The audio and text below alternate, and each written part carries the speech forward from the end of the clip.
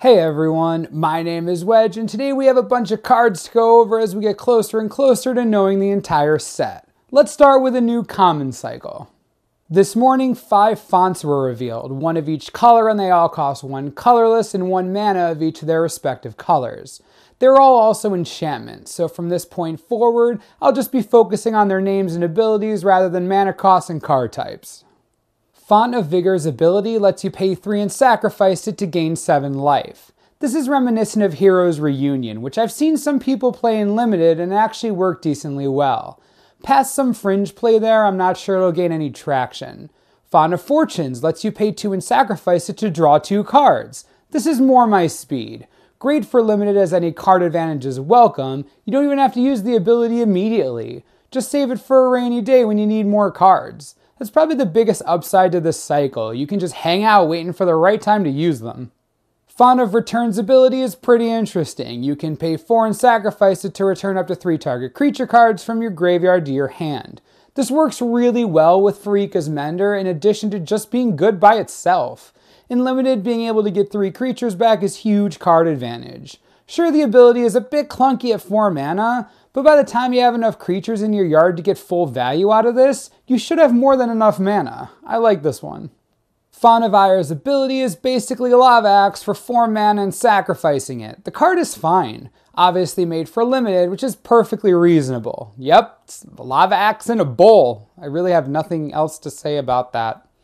Font of Fertility has one of the more interesting abilities. You can pay 2 and sacrifice it to search your library for a basic land card, put it onto the battlefield tab, then shuffle your library. While this isn't rampant growth, it's still very useful. Like all the other fonts, it can trigger Constellation late game, or just mana ramp and color fix early game in Limited. Who knows, if there's a ramp deck in Standard that really needs a good ramp and growth ability, this could see play in Constructed. I'm not entirely sold on that though. So that's our cycle of Constellation enablers with spell effects. Moving on, the next card we're looking at is Deceit of Heliod. 3 colorless and 2 white for an enchantment with flash. Creatures you control get +2/+2. The ability to use this as a combat trick is pretty sweet. The double anthem effect is really powerful and will definitely swing the advantage in your favor. The fact that it stays around is pretty much the best thing ever. It is expensive, which is unfortunate, but I know plenty of Limited and Commander players who are going to play this to death. I'd love to see this at the top of a curve for Standard, but the mana really is just super intensive.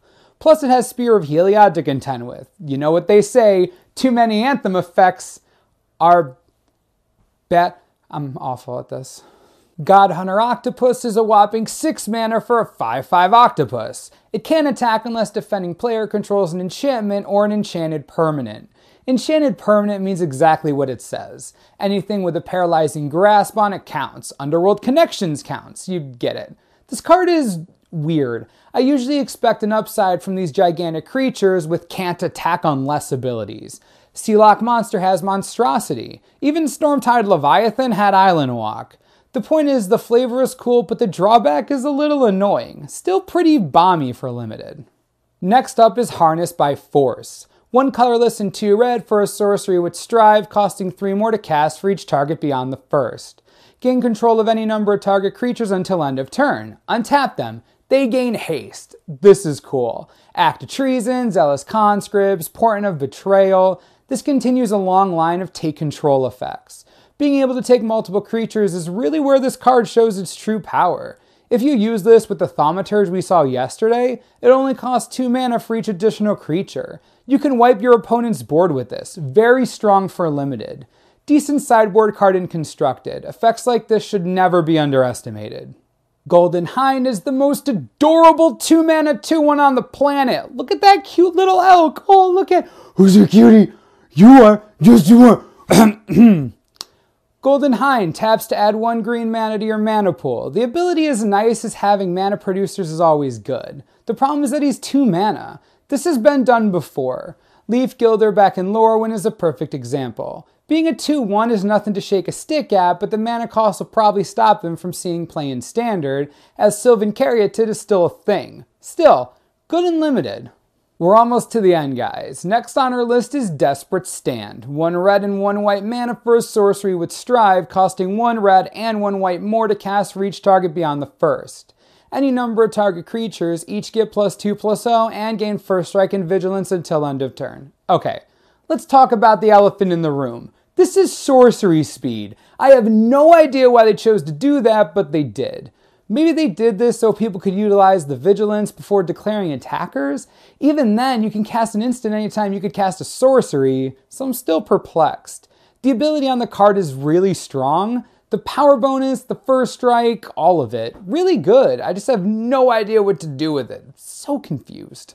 The last card we're looking at today is pretty ridiculous. Disciple of Deceit is 1 blue and 1 black for a 1/3 human rogue with Inspired. Whenever it becomes untapped, you may discard a non-land card. If you do, search your library for a card with the same converted mana cost as the card you discarded and put it into your hand. This is Transmute. For those who don't know, Transmute was the Dimir Guild mechanic in the original Ravnica block. Basically, you can untap the Disciple, discard your Doomblade, and go get an ultimate price instead. Because when Desecration Demon really needs to die, Doomblade in hand is an awkward place to be. The point of this card is to filter through your deck for the right cards at the right time. I can feel Commander players practically peeing themselves already thinking about the tutoring they can do with this. In Standard, this is an interesting ability. Since she's a 1/3, it's pretty clear this isn't meant for an aggressive strategy. I'm thinking more along the lines of a control shell. This provides some decent early game toughness and lets you find the right counter spells, removal, pretty much anything else you need. She gives you a bit of freedom to main deck some more situational answers than usual, since you can swap the ones you don't need for the ones you do. You don't get to use the ability until turn 4, at least most of the time, but in a control deck, that should be fine. I'm not saying the Disciple is going to be a staple right now, but I wouldn't be surprised to see people try to build around her post-rotation.